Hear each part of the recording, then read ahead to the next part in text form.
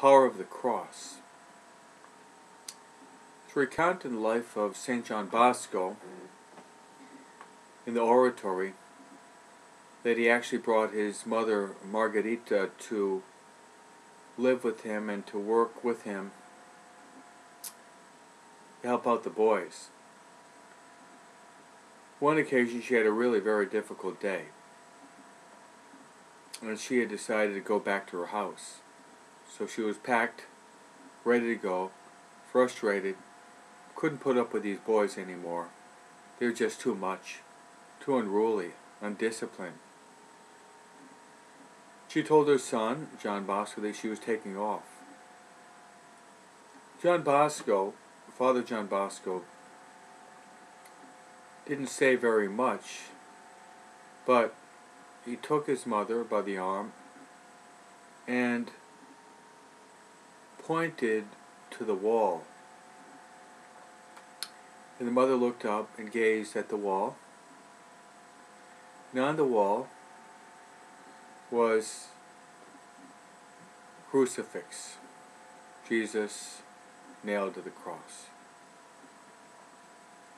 The mother lifted her eyes and contemplated Jesus on the cross for a short time. Then after that contemplation, the mother dropped her bags, went back to work in the oratory to help out with these boys that John Bosco had adopted as his spiritual children. This story illustrates a very important lesson, especially in the time of Lent, especially on Fridays, is that we all have to carry crosses. Sometimes our crosses can be very heavy. Our cross could be a physical cross or an emotional cross. Might be a cross with a family member.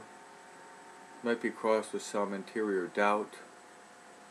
Might be a cross about reflecting upon the future. Crosses are many sizes, many colors, many forms. But if we contemplate Jesus, who carried his cross,